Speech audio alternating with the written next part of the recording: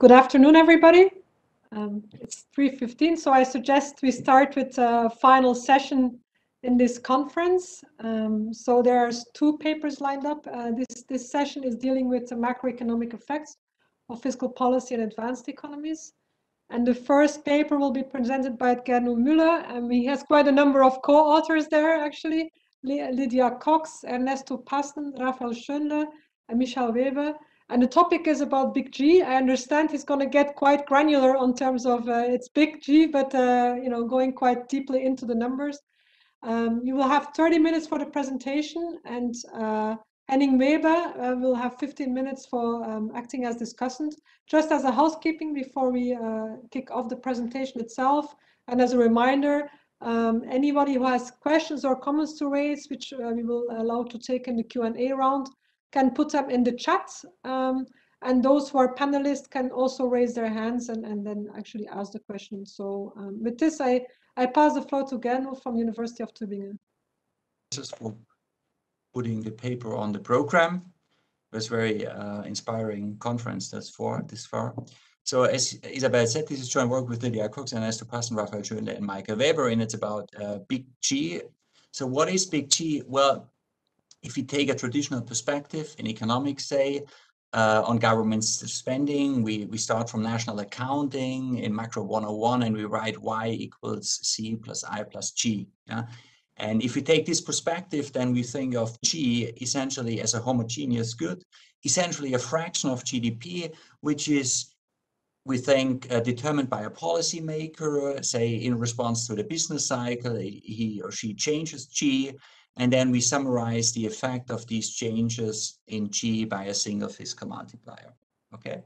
Now, in this paper, as Isabel already alluded to, we try to challenge this view a little bit and provide a new perspective, which is based both on data and some theory. Yeah? In the first part of the paper, we analyze microdata and perform, something which we could call somewhat pompously, perhaps, an autonomy of Big G. And we establish here, based on this microdata, that government spending is heterogeneous. Big surprise, you may say. This you suspected all along. So to put some more structure onto this, we try to establish 5 concrete facts. And then we take these facts and take the simplest possible model and map these facts into this model in order to understand how accounting for those facts changes our view on the fiscal transmission mechanism. That's the paper. Okay. So the 5 facts are as follows. First, government spending is granular. And here we simply mean the fact that government spending is concentrated among a few firms and sectors. This is not surprising, but the extent to which we document this in data, we believe, is quite stunning. Second, there's sectoral bias in the sense that the composition of government spending differs from the composition of spending which we observe in the private sector, that is, in the rest of the economy. Third, government spending is moderately persistent in the sense that the contracts on which government spending is based is relatively short. Also, if we estimate processes for government spending, we find relatively a moderate degrees of persistence.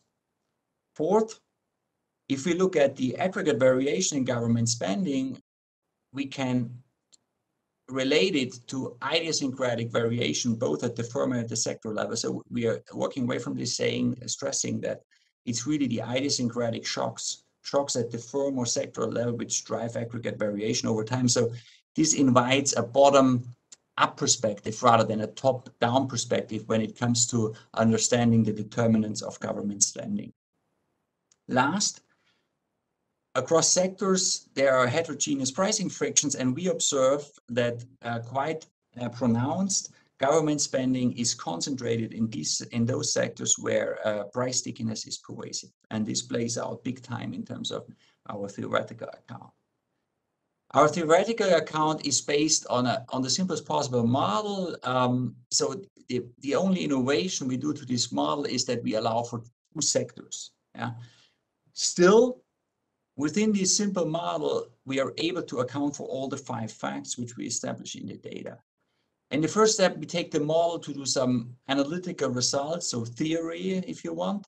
And here we show that multipliers can be infinitely negative if you increase government spending in the sector where prices are relatively flexible. This is a new result to the extent that in the one sector, new Keynesian benchmark model, the multiplier is never negative. Okay, it can be negative in our setup. Also, somewhat counterintuitively, if we raise the overall stickiness, we find that the multiplier, depending on how you measure it, can decline even though price stickiness increase. This is theory results. Also, at the zero lower bound, we see that the ranking of multipliers across sectors may flip. So in the last step of the analysis, we take the model and calibrate it to those 5 facts. And we find that the impact multiplier of a shock that originates in the sticky sector is about 4 times larger as a shock that originates in the relatively flexible price sector. Also, the multiplier tends to be in the calibrated model quite a bit larger than in a corresponding one sector model. And overall, the upshot is that the model, the calibrated model, behaves somewhat more Keynesian than the one sector benchmark, in the sense that there is less intertemporal substitution in response to government spending and less crowding out, and therefore a larger multiplier.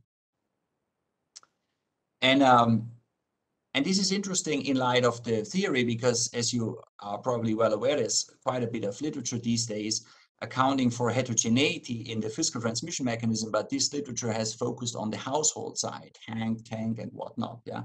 And this important literature has emphasized that heterogeneity on the household side is important for fiscal policy transmission. Now, relative to this literature, we take a step back, because we say, okay, wait a minute, this is all important, household heterogeneity, but government spending itself is heterogeneous, and that too matters for the fiscal transmission mechanism. Okay, so but let me skip the other literature and just go right to the empirical analysis. I just wonder about my connection, but it's okay. Yeah, you hear me well still. Please, I can hear you, but I cannot see you. Your video is just temporary. Okay. I don't know. It's not so important, I guess. What's going on here? Okay. Yeah, you tell me once you can't hear me anymore. Our database is this website, USA Gov Spending Gov, which has been set up in response to accountability and transparency law legislated in 2006. But then the data was backdated, so we have now a time series from 2001 to 2018, 18 years of data. And this basically spans the entire universe of government contracts. A large chunk of this, but by far not everything, is contracts awarded by the Department of Defense, about half of them, and 2/3 by value. But we also have lots of contracts which are not defense, which is not defense spending. In total, we have 57 million observations. We have 160,000 recipient companies and so forth. For each contract, we see the government agency which is awarding this contract and the recipient firm. We complement these data. So this is federal spending. We complement this data with data from the BAA in order to also see to what extent our facts hold up at the state and local level. And for some of the facts we establish, we can show this. Last, we complement our data with the BLS data on price adjustments in order to establish how much price utilities in those sectors is where government spending is primarily active. So here's a bird's eye view on what we are talking about. Again, big G in the standard macro model would be government consumption expenditure and cross investment. To give you some number, of course, last year in the US, that was some 4,000 billions and when GDP was somewhat more than 20,000 billion. So roughly speaking, we are looking at close to 20% of GDP. This is partly federal, partly state and local. Our contract data covers what is indicated with these red boxes This is roughly speaking 40% of the federal spending, and so 16% of overall spending. If we complement this with data from the BAA for state and local spending, we have some additional data on intermediate inputs there. So altogether, we end up talking about 40% of big G. What do we miss? In terms of federal expenditure, we miss the R&D spending, which comes mostly in grants. So this is not contracts data included in the database.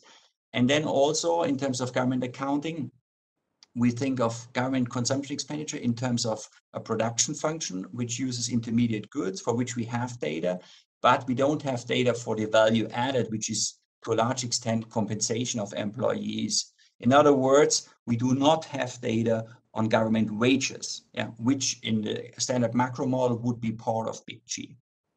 Okay. So with this, let me go to the first fact, and that's the granularity of government spending. Yeah? And here we simply mean that government spending is concentrated among a few firms and sectors. This holds for defense and non-spending, as well as for state and local spending. There are different ways of establishing granularity, but I mean, the simplest possible way is maybe just to show this chart here. So here you see for all the contracts in our database, the concentration among firms or sectors. So in the left panel, you see over time, that's a very robust pattern over time. You see, let's focus on the darkest blue line, which hovers around at 80%. And that's the top 1% of firms. They receive about 80% of the contract. So that's a very high degree of concentration. The top 1% of all firms receive 80% of contracts. If you turn to sectoral breakdown, the 6-digit breakdown would amount to about 1,000 sectors.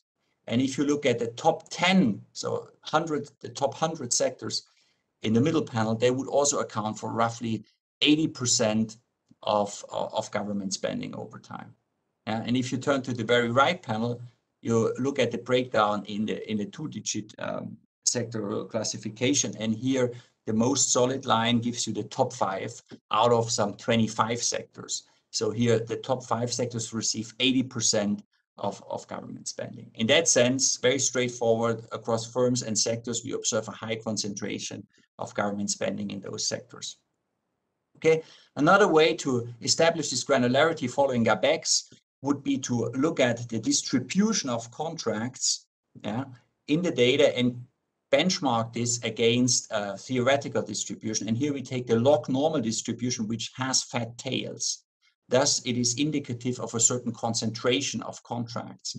And you see that here in these QQ plots, we plot the actual quantiles along the vertical axis, and we plot this against the theoretical quantiles on the horizontal axis. If the actual distribution aligns well with the log normal, which is simulated assuming the same mean and variance as we have in the data, you see that that would tell you that the log normal distribution approximates the actual distribution quite well. And you see that this is the case at the transaction level, at the firm level, at the sector level. So we walk away from this first fact just stressing that there's a lot of granularity, either in the sense that it's concentrated among firms and very few firms and sectors, or if you prefer this measure, that there is a fat tail distribution. Second fact, sectoral bias. Here we simply mean that the composition of government spending across sectors differs from the allocation of private spending across sectors. And one way to put this down formally is that simple equation here, where GK would be the share of spending going to sector K relative to overall spending, and that, to the extent that there is sectoral bias, differs from the share of that sector in GDP. Graphically, we have two breakdowns here to make this point. In the left panel, you see a breakdown according to federal spending. That would be the red dots. And here we measure against the vertical axis the share of government spending in a particular sector against the horizontal axis, which gives you the share of that sector in GDP. And to the extent that these dots do not sit on the 45-degree line, that is indicative of the sectoral bias, and that happens basically for almost all sectors. Similarly, in the right panel, we break up the data into defense and non-defense spending, and a very similar picture emerges in the sense that there's big bias. Yeah?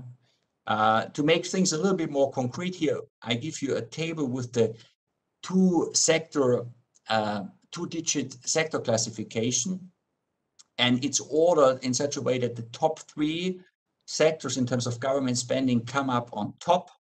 And you see that together they amount to some 70% of spending. Manufacturing being the largest sector, the second largest is professional, scientific, and technical services. And the third one is administrative and waste management.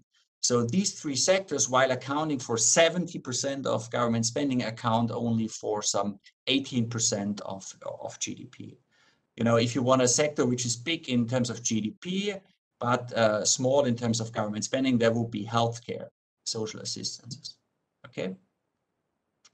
Fact 3 is moderate persistence. Here we look at the duration of contracts, and we also look at the duration of firms in our sample. Remember, we have 18 years of data, and we can look how long certain firms are in the data set. And here I should stress that this data is very comprehensive. All contracts be above $25,000 have to be recorded in the database. So if a firm drops out of our sample, we know it's basically not catering to the government. Yeah.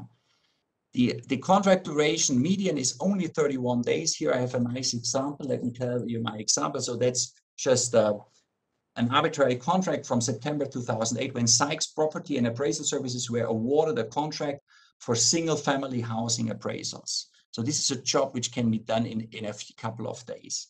And then at the opposite end of the spectrum, we have a contract. The longest lasting contract in our sample is a 40-year and 10-month contract awarded by the Department of Energy to Stanford University for the operation and management of the SALC National Accelerator Lab. Okay, so that's 43. That's the exception, of course. Yeah, you see that there are a few longer lasting contracts. The mean is 123 days. Here in the left panel, I give you the distribution, the cumulative distribution function of the contracts. And on the horizontal axis, you see the duration in days, and the dashed line marks 365 days. So there would be contracts to the left of this, which last less than a year. And that's clearly the majority of contracts. That's the dark line. In the lighter line is the multi-transaction contracts, which naturally last longer. But even also here, the large majority of contracts has fairly short durations. Now, in the right panel, I was talking about this already. You see the share of firms which stay in the data set for a number of years. So the large majority of firms stay only 1 year, meaning they are no longer catering to the government. And then only amongst the most important firms, or let's look at the top 10% of firms, there will be the blue line with circles. You see only a small fraction, say 5% of those firms stay in the sample for the entire period for 18 years.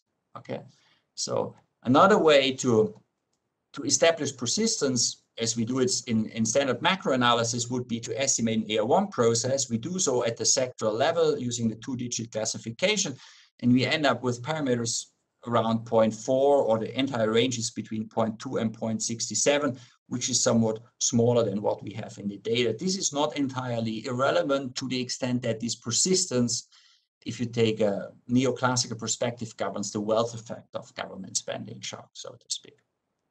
Okay, fourth fact, idiosyncratic shocks dominate when it comes to accounting for the variation in the aggregate spending in the short run. Yeah, how do we see this? Well, we do estimate, as I said, AR1 processes at the sectoral level in a panel, and we include time fixed effects to see whether there's a common component. Yeah, once we do this, the R square increases from 97.9 to 98.3%. So there is no common component, in other words. There's no aggregate component. Yeah. Also, if we look at the idiosyncratic innovations to this shock process, we don't see a systematic pattern. So some shocks are positive, some innovations are positively correlated, others are negatively correlated. So it is really this bottom-up thing, which we observe here in the data. Another way to establish this following up X would be to compute the granular residual. This is what we do here with the gamma term. Here we look at the deviation of spending growth in one firm I or one sector I relative to the firm or sectoral average, weighted with that sectors or firm share in the previous period, to see whether in some sectors or firms there's important variation relative to what's going on in the average, and whether that granular residual can then account for overall changes in government spending. We do this following up X for firms and sectors separately in those columns, including lags or not including lags. Either way, we get a fairly high R squared. That's in the very bottom line. You see R squares between 0.3 and 0.39, suggesting that this granular residual is indeed accounting for aggregate fluctuations. So idiosyncratic fluctuations move this big G around, rather than having an aggregate movement in G shifting these things at the micro level. Last fact. When we look at the price stickiness across sectors, and here again we use the two-sector classification, we observe that government spending is concentrated in sectors where price stickiness is pervasive. In the left panel, you see the two blue balls, and against the horizontal axis, you see the share of those sectors in spending. This is close to 30%. And on the vertical axis, we measure the frequency of price changes, which is about 10%. This is at monthly frequency. So in those sectors, only some 10% of firms do change their price in a given month. And that's different from the other sectors where about 22% of firms change their prices. We robustify this finding by looking at the inverse of the contract duration as a proxy for the stickiness, and here we obtain a very similar picture. Okay, that fact will turn out to be important when we turn to theory, which is what I do now. Okay, so the question is, to what extent does this heterogeneity matter? Yeah, and to address this question, we start from the basic textbook version of the new Keynesian model, monopolistically competitive environment, Calvo pricing. There's a representative household which allocates consumption over time. Monetary policy targets inflation. That's kind of important to keep things transparent. We don't assume a Taylor rule. We say really monetary policy goes for stabilizing prices completely. Yeah? There's zero inflation. This makes things very straightforward. We say that government spending is financed through lump sum taxes as usual, and the only innovation relative to the workhorse model is now that we say we have two sectors rather than one. Yeah? And those sectors differ in their steady state shares in government spending. So gamma would be the weight of spending that goes to sector one. Omega would be the weight of private spending that goes to sector one. And then you have the share of private spending in output, that's the letter zeta, so that endogenously we determine the size of sector 1n as a weighted average of those shares going, of the private and public shares going to that sector. Importantly, the sectors also differ in terms of price rigidity. So alpha would be the Calvo parameter, and that's different in the two sectors. Okay. Now the model is super standard. Let me skip the algebraic exposition and tell you what we do with the model. So we approximate the model as usual around a deterministic steady state linearize. Now the steady state is asymmetric in the sense that we have this sectoral bias. Yeah, I'll be more specific about how we map the 5 facts into the model when we turn to the calibration. For now, the important assumption is that prices are completely flexible in sector 1, while they are sticky in sector 2. And this is very stylized and makes it easy to get closed form results. Yeah. So what's also important, we have spending at the sectoral level. So we have shocks taking place in sector 1 and sector 2. This is very stylized. I was stressing fact 4. Fact 4 is that it's really the idiosyncratic shocks which dominate the overall fluctuations. Here in the simplest possible model, we could think of this boils down to assuming, okay, there's two sectors. In each sector, you have a shock rather than having an aggregate shock.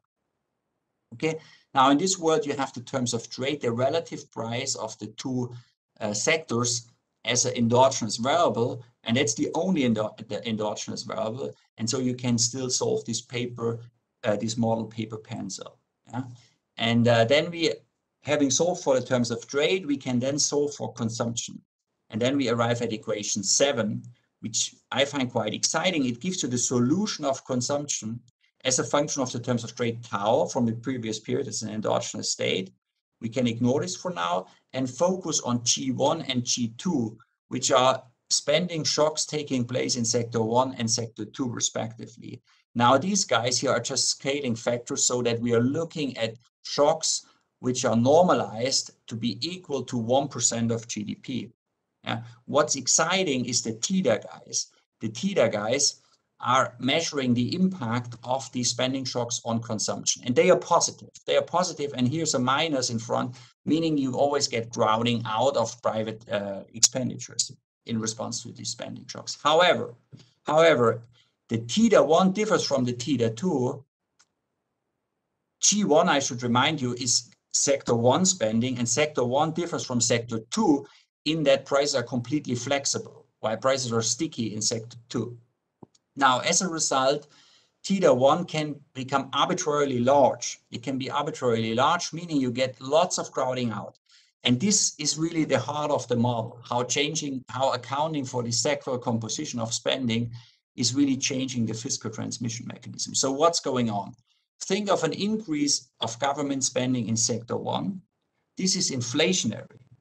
Monetary policy is sitting there preventing inflation to go up. So given this spending impulse, this inflationary spending impulse, it has to put hard on the brakes, because since government spending is raised in sector 1, where prices are very flexible, inflation is very responsive. So this means a lot of counteracting action from the central bank. Interest rates go up in order to reduce consumption, because only by lowering aggregate demand, which is consumption in this model, the central bank can prevent inflation from rising. Yeah? So maybe the easiest way is to, if you contrast this with theta 2, if spending goes up in the sticky sector, inflation is not very responsive, and therefore monetary policy has not to react very much. Okay, so it's really in order to keep inflation in check that monetary policy brings about a contraction of consumption. But the important thing here for monetary policy is that it only has a very blunt instrument. It can only steer consumption by adjusting the policy rate, and consumption falls on all sectors. So it may, in response to higher spending in sector 1, which is very inflationary, also has to bring down consumption in sector 2, which buys very little in terms of reduced inflation, because prices are very sticky in sector 2. Now, these responses for consumption map directly into output multipliers. Remember, theta 1 can be very large, and as a result, gamma, which would be a measure of the output multiplier, can be negative. Yeah? And that's a new result to the extent that the one sector model only knows non-zero multipliers. Okay, let me spend the last bit of my presentation on how we calibrate this model to capture the 5 facts. There's a bunch of parameters which are the same as in a standard model, and then we have the 5 facts. And here we say, okay, sector 2 represents the top 3 sectors in terms of government spending, in which government spending, which account for 70% of government spending. Then there's sectoral bias. So we say that that sector is relatively small, meaning that private spending falls largely on sector 1, where prices are more flexible. We capture the persistence simply by estimating AR1 processes on data for the top 3 sectors and the remaining sectors. We end up with moderate values here. We account for fact 4, namely that there's idiosyncratic shocks driving the aggregate variation over time by looking at sector-specific shocks rather than at aggregate shocks. And lastly, we calibrate this model to capture the degree of price stickiness, which we do find in the BLS data for those sectors. So sector 2 is now the sticky sector. Sector 1 is much less sticky, but it's not flexible prices as in the previous analysis. And here you see what's going on in the model. This is the impulse response of output to a spending shock normalized to 1% of GDP. In the left panel, that shock takes place in sector 1. In the right panel, it's a shock taking place in sector 2. Okay, now the blue line is the benchmark, the symmetric baseline case, where you have a multiplier of 0.2. That's rather low, and that is understood because monetary policy targets inflation. It basically gives you here the flex price allocation, the RBC multiplier, which is moderate, okay? So that's the benchmark. And then we can introduce our 5 facts progressively to see how they change the picture. You see, if you account for different pricing frictions in the 2 sectors, this matters big time. Now the multiplier is negative in response to a sector 1 shock. It's positive in response to a sector 2 shock. And it's much larger than in the baseline. And if we introduce all our features in the end, I don't go through everything here, I just tell you, in the end, the red line gives you the responses for the 5 facts model. It doesn't make a difference much for sector 1 shock effects, but it matters big time for sector 2 shocks. Yeah? Here now, the effect is much bigger. Why is that? Well, intuitively, it's simply because in sector 2, there's more price stickiness, and therefore raising spending there requires less of a counteracting response of monetary policy, and so there's less crowding out. Bottom line, there's no such thing as a fiscal shock. It really depends on where it originates in this economy. In terms of empirical performance, let me stress one more thing here. We can also look at the interest rate response to a sector 2 shock, because sector 2, after all, is the sector where most of the fiscal action is taking place. If we look at this sector and we look at how the interest rate responds to a shock here, we can compare our 5 facts model to the symmetric baseline case, and we see now a much more moderate response of the interest rate in response to the shock. And this is actually what we have in aggregate time series models. There's work by Monfort-Uhlig, my own work with Posetti and co-author, and Valerie Rainey. There's constantly this issue that interest rates are not very responsive to fiscal shocks. And this is precisely what our model predicts if you consider a sector 2 shock. Why is that? Sector 2 is relatively sticky. You don't need much of a monetary policy response. A little bit of monetary tightening is sufficient to stabilize inflation, because most of the private spending happens in the relatively flex price sector. So a little bit of reducing consumption is enough to keep inflation in check. Okay, let me skip this in the interest of time and show you a last graph here. A last graph here where we look at the effective lower bound. Yeah, that's the pink lines. And it's again the sector 1 shock and the sector 2 shock in the left and the right panel. And now you see that the ranking of multipliers flips. Yeah, in the left panel, you see the output response to the sector 1 shock, and it's now much larger. Also in the right panel, it's a bit larger. In both cases, the multiplier is now larger than 1, but in particular, the sector 1 shock effect changes quite a bit, because now at the zero lower bound, the impact on inflation is not met by a contractionary monetary response, because arguably the central bank is finding the interest rate too high to begin with, so it's not raising interest rates in response to that higher stimulus. Yeah, so here we see then a much amplification in response to the shock. However, we don't see much amplification when it comes to sector 2 shock. Yeah? It's just a tiny increase. And that again is consistent with what we have in the data, at least if we trust Remy and Subari's recent JPE piece, yeah, where they document not much of an increase in the multiplier at the ERB. Okay, so that's consistent once we look at sector 2 shocks. Finally, let me conclude. Our anatomy of Big G delivers 5 facts about government spending. There's granularity, there's sectoral bias, there's only moderate persistence of government spending. It is the sectoral shocks, the idiosyncratic shocks, which drive the aggregate variation, and we find that government spending is concentrated in relatively sticky sectors. Accounting for those 2 facts in a 2-sector New Keynesian model, we find that in general interest rate responses are more moderate, there's less crowding out, and the multiplier is larger. And so in a nutshell, if you want, capturing for the micro facts helps the model to account for what we have in terms of macro evidence, time series evidence. Thank you. Thank you, Gernot. Then I would pass immediately the floor on to Henning for his discussion. Thanks a lot, Isabel. And thanks for inviting me to discuss this paper. I hope you hear me well and see the slides by now. Now, that's a very nice paper. And before I jump into it, let me make two disclaimers. First of all, I'm not relative to one of the authors of the paper, Michael, even though we share the same surname. So no hidden incentives here. And the second disclaimer, I'm working in a policy institution, the Bundesbank, and this is why I'm expressing my own views here. Now, this paper makes quite a few contributions, and it starts from the observation, which is quite a plausible one, that if you look at government spending, G, this of course is not one large transaction, but instead G is composed of many smaller transactions.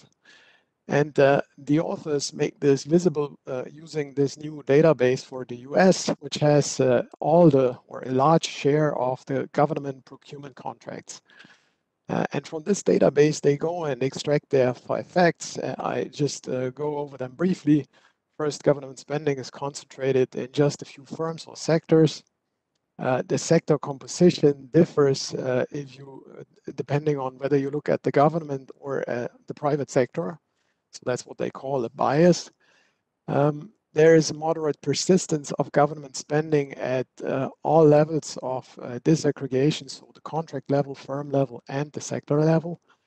The spending to just a few influential firms or sectors is going to dominate aggregate spending growth.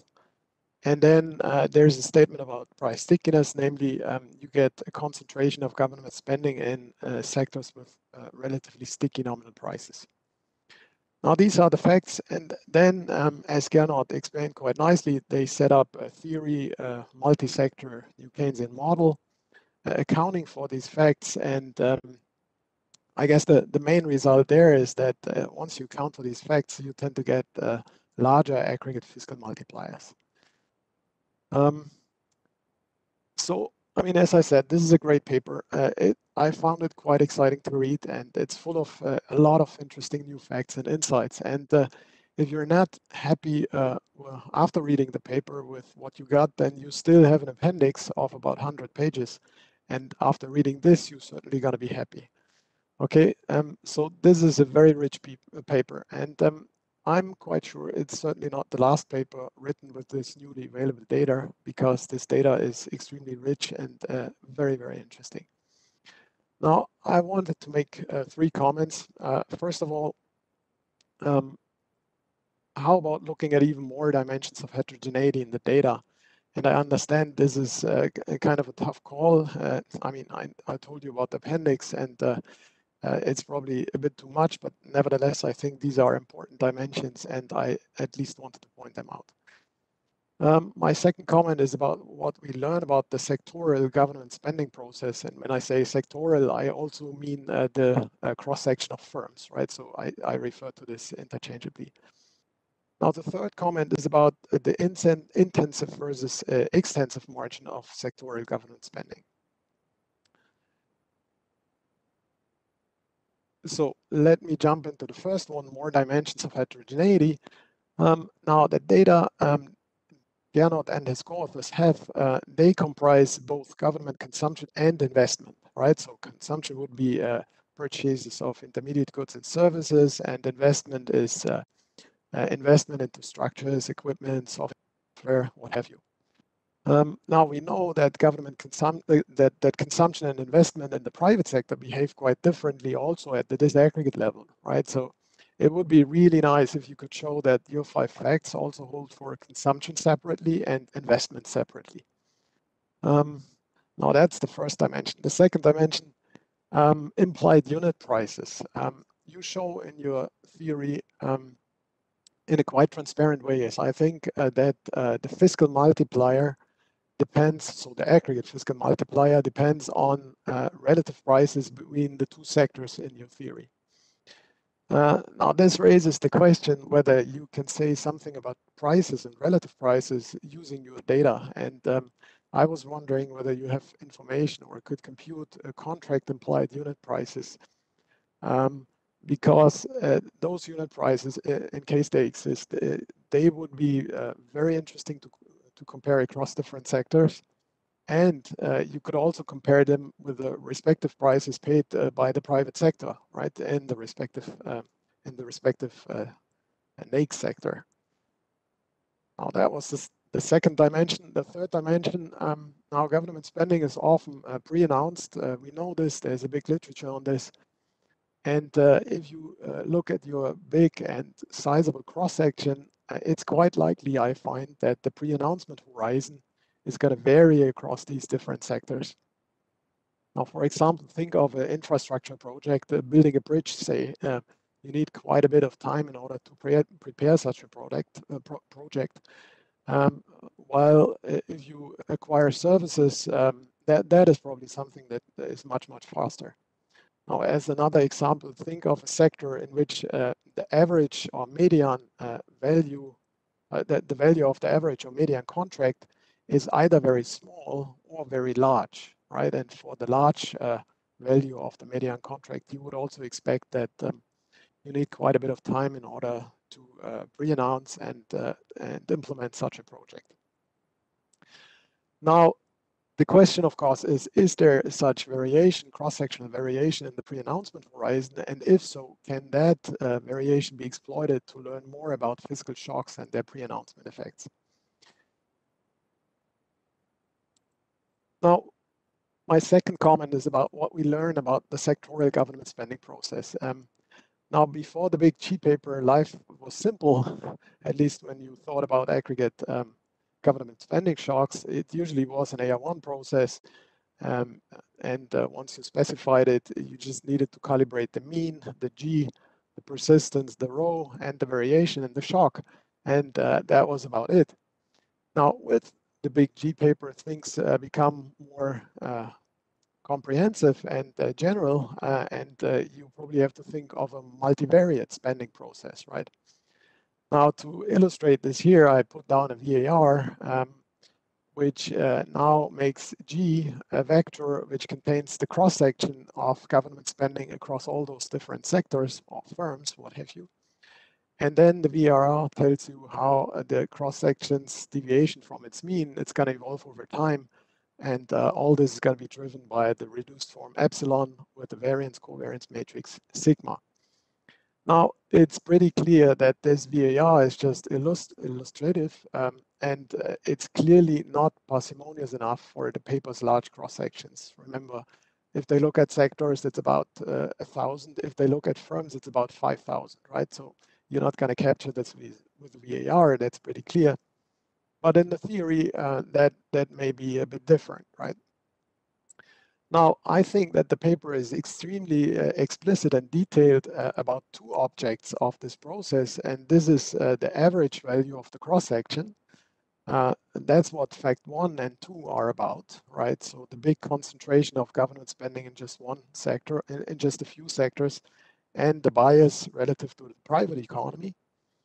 And the other dimension on which the paper is very explicit is the diagonal elements of the A1 matrix, right? Moderate persistence in government spending, irrespectively of the level that you look at.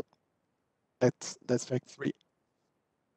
But there is more to this process, and I think there the paper is a little bit less detailed.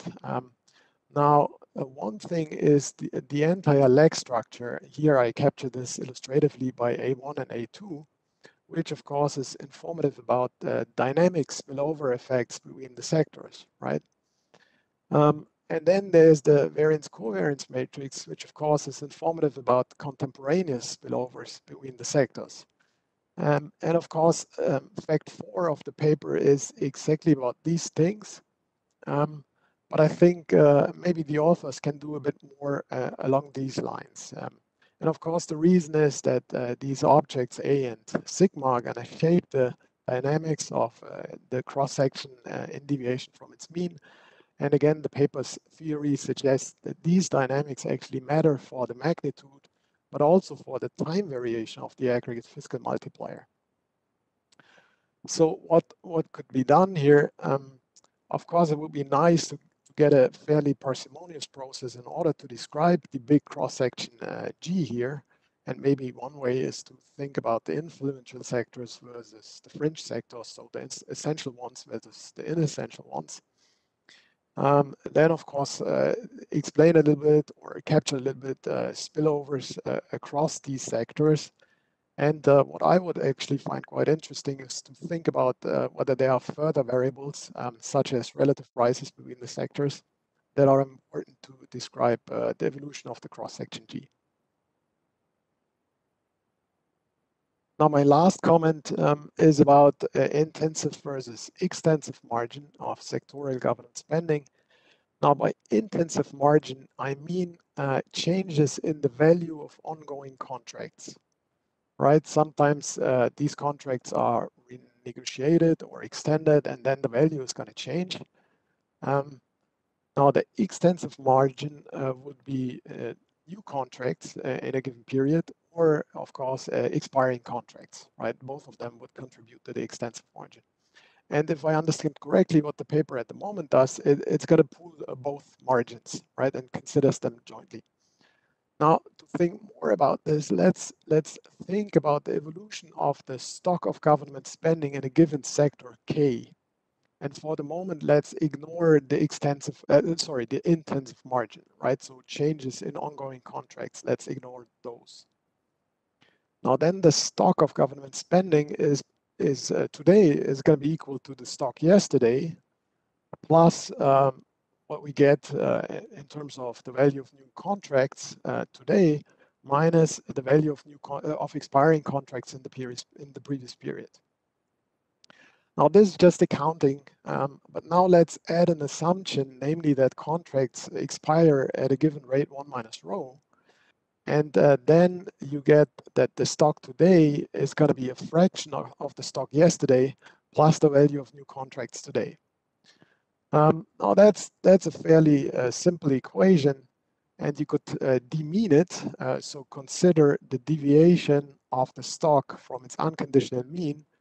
And then you see that what drives innovations in this deviation is going to be unexpected variation in the value of new contracts. And to me, this suggests that if you want to learn about these innovations to the stock, then what you would or could do is look at the value of new contracts instead of looking at the value of all contracts.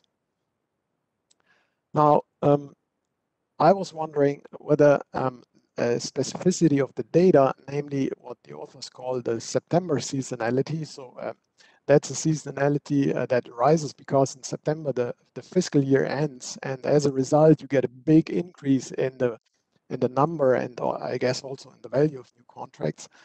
Now, I was wondering whether you could exploit the September seasonality in order to disentangle a little bit more the extensive versus the intensive margin. Of course, there's a caveat, and this is that the seasonality is going to be anticipated, and it's probably not totally trivial to deal with this anticipation effect. Here's a graph that Gernot also showed, contract duration in the data set, and you see that the dashed line, again, that's contracts with the duration of a year. You see that a fairly large share of contracts is shorter than a year. So I think this intensive versus extensive margin issue is really not such a big issue if you think about annual frequency. But if you go to shorter frequencies, say a quarter or maybe even a month, then this issue I think is actually quite important. Now, I have just a few things to say, and these are only minor things to say about the theory. So I talked to Gernot about this directly, and instead going to conclude. I think this is a very complete paper on an extremely fundamental issue, and for me this paper works very well. So I'm by now happy to throw overboard the big G fiction. I think the paper raises quite important follow-up questions. Which are quite multifaceted, I have to say. And my big picture conclusion from this paper is it seems fair to replace the big G fiction by big sector Gs, okay? And once you do this, then this is going to alter the transmission of fiscal shocks. So that's it from my side. Thanks a lot. Thanks a lot, Henning, for this very nice discussion. And actually, it's a great paper. I should have said that immediately after the presentation also of Gernot. I mean, also getting such a granularity into the data, and it helps us much better to understand also how fiscal policy transmits to the economy. Gernot, I don't know how you want to do it, whether you want to respond directly to Henning. I saw in the chat there's already 3 questions that came in, mainly on the data, actually. So would you prefer to respond first to discuss? Yeah. Let me just thank you and Henning. I think that this will be brief because he raised a lot of points and he was very generous in his discussion. I mean, he casted this as follow-up issues, and I'm totally on board. I mean, we haven't looked at this really because we are struggling hard to sort of organize our thinking along those 5 facts, but there's clearly more to be done. I agree with this. So there's the implied unit price. That it's a great idea. I think this will be very hard to tease this out and analyze it systematically, but we could do more. And the same with the pre-announcement thing. Let me just say here, I mean, these contract durations, we observe the starting date of a contract and then the end date. And then, of course, you could also take up the issue to what extent the action, the delivery differs from the signing of the contract. So there's another anticipation period, but this is hard to tease out. But I understand from a theory point of view, this would be very interesting to learn more here. On the multivariate VRs, I like these ideas. We haven't done this, and you're right. I mean, we could look at various aggregates and then run some parsimonious VRs and see whether there are some spillovers, even though on impact, there seems to be very little spillovers, but it would take time for them to materialize. Totally agree. And the implicit and the intensive extensive marginal distinction is also a very useful idea. So I will talk to my co-authors about this, but this could put more structure on our analysis still. So thank you a lot, Henning. Very useful comments. You're welcome. So as I already indicated, Gernot, there were 3 questions in the chat, mainly on the data. I mean, I'm sure you were busy with the presentation, so you haven't had a chance to look into the chat. But so one comes from Marco Bassetto. I mean, he's asking whether there's an issue about the labeling of spending versus transfers. So I think he picked up on your presentation when you mentioned that healthcare spending is so small, and he's asking, is it maybe because it's considered a transfer rather than direct spending? And then there's 2 questions from Jacopo Cimadomo. One is he's asking the amounts that are reported in the contracts don't necessarily one-to-one correspond to what you see in the public accounts. So he thinks some contracts may be interrupted or others are only executed partially. So he's asking, can you control for these effects? I was also wondering if you actually have information on these effects more generally. And then second question that Jacopo is asking is that you mentioned that 80% of spending is directed to the top 1% of firms, so the biggest. And so what is the share of firms operating in the defense sector among these firms? And where is defense spending allocated when you're looking at it in your slide 12 of your presentation? Mm-hmm. All right, thanks a lot for these questions. So I mean, first the transfer thing. So it's true. I mean, we don't include transfer. So I mean, yes or no labeling. I mean, we follow, I think, standard practice in the sense that our G does not include transfers and our contract data does not include transfers. So we cannot speak to the issue. Now you could say that by changing transfers, the government is equally impacting the economy or in similar ways, but we just don't have in that data. We don't have data on transfers. So that's a downside. On the other hand, it corresponds closely to what in the baseline model we look at when we do the big G thing. Yeah, but I agree this would be important also to investigate.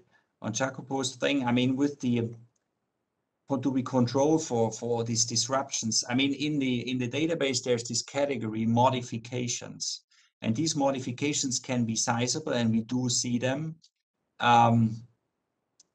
but it's, yeah, at a conceptual level, to be honest, it's not entirely clear, you know, across the entire universe of these contracts, what's the best way to do with these modifications. So in the end, we do not regard them for the simple fact that, you know, this could mean different things. Some of the things you mention, but yeah. So I guess in the way we compute the facts, I would say they are robust with respect to these modifications, and we would get similar numbers irrespectively of whether we throw out this modification or we take them in. But yeah, so this is maybe there's also more to be done here and try to understand better what the nature of these modifications is. On the defense spending, we have in the appendix of the paper, I don't know whether it's posted somewhere, it's at least posted on our website. We do the entire statistics break up for separately for defense and non-defense spending. And this type of granularity is not driven by defense spending, in the sense that once we do this only for non-defense spending, the share of well, okay, maybe, yeah, so I have it here in front of me. It's really between 75 and 80%, also the share of the top 1% firms in overall spending, if you only consider those contracts which are not Department of Defense contracts. Yeah. So it's not that a few military firms account for this kind of concentration. You also have very, very similar patterns in the non-defense spending part of the contract, which is about half the data set. Somehow my videos, I don't know what's going on. Yeah, we still hear you perfectly. At least I do. But yeah, now you're back again. So you're coming and going. But it's good to see you once in a while, at least in the. I'm checking if there's more questions from either the panelists who can also raise their hands or from the audience. I mean, meanwhile, maybe I ask a question myself. I mean, you know, you presented in your model results. I mean, like how you know, depending on to which sector kind of fiscal spending is directed, whether it's when there's more sticky prices or not, that of course you would see different macro effects, and you attribute a lot of it to monetary policy. But of course, we have a lot of models these days where you would say, you know, monetary policy is constrained by the effective lower bound. How would that change our results anyway? Of course, in the reality, we have non-standard measures, so you may still say there are other tools through which monetary policy reaches the economy, but you know, in these models, very strictly, then say monetary policy does not react. Yeah, no, we analyze a little bit the ELB, and so since, I mean, this is a new Keynesian model, and in the new Keynesian model, it's really the interaction of monetary and fiscal policy which determines the overall effect of fiscal policy, and that's really at the heart of our model. And it's really this need for monetary policy to counteract the stimulus, which differs depending on where the shock originates. And here the sectoral bias and the granularity are key. And so you're absolutely right. At the effective lower bound, things turn upside down, because as in the one sector model, we get larger multipliers in the flex price sector, because here you want a lot of inflation coming out of the fiscal stimulus, and that lowers the real interest rate and that stimulates aggregate demand, as in the standard model. However, in the other sector, yeah, where government spending is more pronounced, you don't have that kind of an effect, because there inflation is not very responsive in the first place. And so whether monetary policy responds to this or not does not matter so much in the end.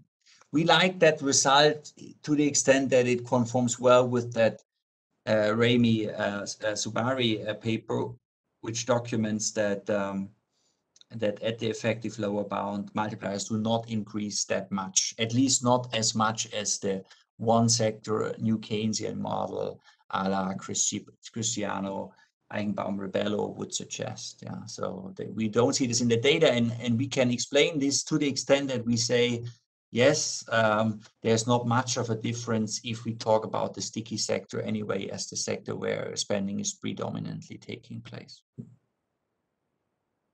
Thanks. I see no hands raised or additional questions, but I see Sebnem has switched on her camera because she rightly noticed that it's 4:15. So I would suggest we move to the second paper in this session,